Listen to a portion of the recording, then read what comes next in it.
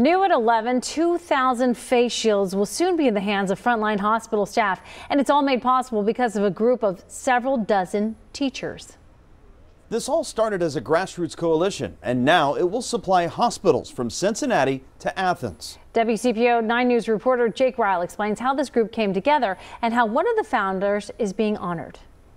Inside Southern State Community College's gym, a race to finish. These are the prototype face shields that we're making. Hands hard at work. We 3D printed this part right here.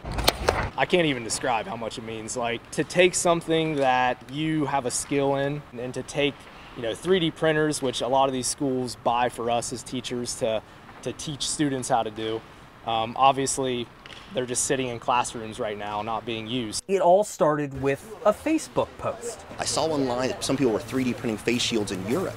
And I went, man, I wonder if we could do that out of my computer lab. Since the pandemic hit, classrooms have sat empty. Josh Montgomery, a professor at the college, says the tools were already there. I wonder if there are educators in Southern Ohio that are really just not doing a whole lot. 3D printers sitting in their schools not doing anything, and we were right. 61 3D printers have been working nonstop. The group calls themselves the Southern Ohio Makers Against COVID Coalition, or SOMAC. When you are an educator, when you're all used to helping people, when that's what your mission in life is to do, and you're really taken out of that environment, this really gives us an outlet. Just ask computer science teacher Nate Luke about an outlet. A lot of the time, I'll go out run, big runner. That's on hold as he and more than 100 others work around the clock to get hospital workers life-saving gear. But what he doesn't know. Couldn't think of a better person to get any award than Nate Luke, for sure. And Nate doesn't know it yet, but he's about to be in for what he's going to call the surprise of a lifetime. Go out and run, take your mind off of this. It'll do wonders for you. A breath of fresh air for what he believes will be a group photo.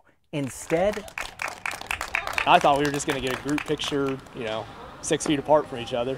And everyone's like looking at me, clapping. I was guys, what's going on? Congratulations, you have been selected to run in the TCS New York City Marathon in November. 1,400 teachers applied. Nate was selected as one of 50 teachers from across the country to participate in the New York City Marathon for his hard work as a STEM teacher. Thanks, guys. Yeah. Appreciate it. Back inside, the finish line in sight. We're just a bunch of educators just trying to make a difference. Teaching a valuable life lesson. No classroom needed. Taking something that we have and a skill that we have and kind of applying that to the people who really need them right now makes it worth it. In Hillsboro. This will be something I'll never forget. Jake Ryle, WCPO 9 News.